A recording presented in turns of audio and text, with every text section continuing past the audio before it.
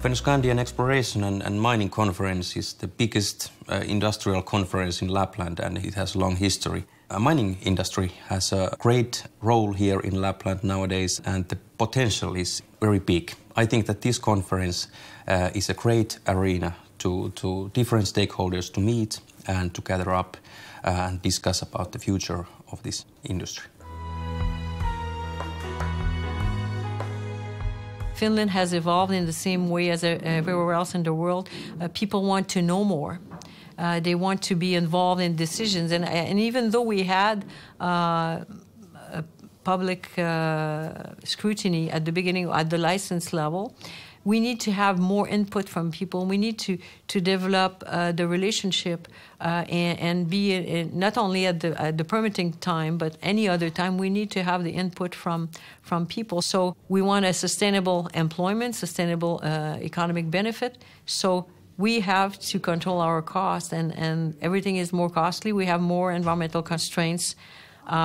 So we need to think outside the box to make sure that whatever we do is done efficiently, and we optimize what we do to make sure that we have the long mine lives. Well, I think it's critical that when companies are coming into an area for the first time, that they establish a process to engage with the local communities, and that means, you know, the leaders, that means the business owners, the community members themselves, to inform them of what their intentions are in working in the area. But it's also critical that the agreements or the process includes the idea of learning about the local people, not just about the project and what the project's going to do. I think the building of trust between parties is critical to the success of successful agreements. So I think that by being respectful, developing trust and being transparent is critical to the success of an agreement and process of building a project.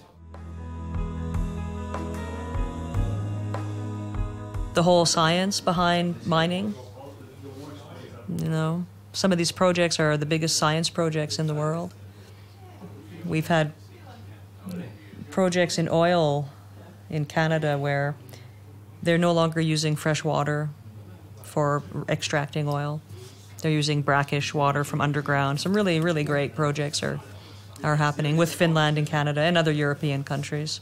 So putting the science into the mining sector has been very exciting. It's a very, very technologically driven sector of the economy. Between Nordic countries, currently the cooperation in the education and research is relatively active. The Minister Council of Nordic countries, they are now investing money for this kind of cooperation, which means that it will only increase. Between 2012 and 2015, what this Nordmin can generate is the couple of research calls, which one of this is actually open, and they will put 2.5 million euros fully in this kind of cooperation. Finland's mineral potential is great, and moreover, we have very good geological basic data thanks to the Geological Survey of Finland. I think it's best in the world.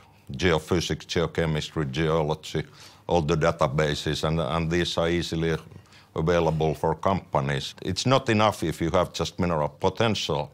You have to do exploration. And Finland has recently been ranked as the most interesting country for exploration spending in the world. So there will be exploration projects, and you need time, you need money, but the discoveries will come. It's extremely important. I've been in CSIRO close to 30 years at this point in time, and nearly every project, well, I can say actually every project I've done has been either in collaboration with industry or has sort of a large industry component to it. And what that actually does, it actually focuses the researchers on a problem, but at the same time it also gives industry an interest in what the researchers are producing. So it's a win-win on both sides. The data mining challenge, that's actually getting access to data. The data mining challenge overall is very similar. We all have both Fennoscandia and Australia there's access to quite large amounts of data sets available, but making them in forms that are usable is still quite a challenge. Oh, we face a number of challenges. First of all, let me say that everything we do is based on sustainable development. We want to live side by side, the industry side by side to the community and all the people that we have in. And it's not just a question about Kiruna. We also have to move part of Malmbäck, where we have the other big mine. We need to work with long-time perspectives. And we need to have a good dialogue and cooperate with everything from the community, the people leading the community, the politicians and so on, and all the way out to each and every one that we meet. There's so many opportunities. We can build the new society based on all the things that we would like to have in the future, energy efficiency and climate issues and so on.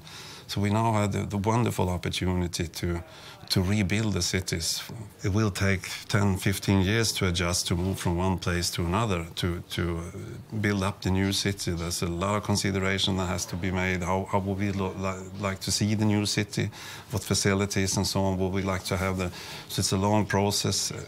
Again, inside the community, they have, together with the people living in Kiruna, decide how would we like to see the future.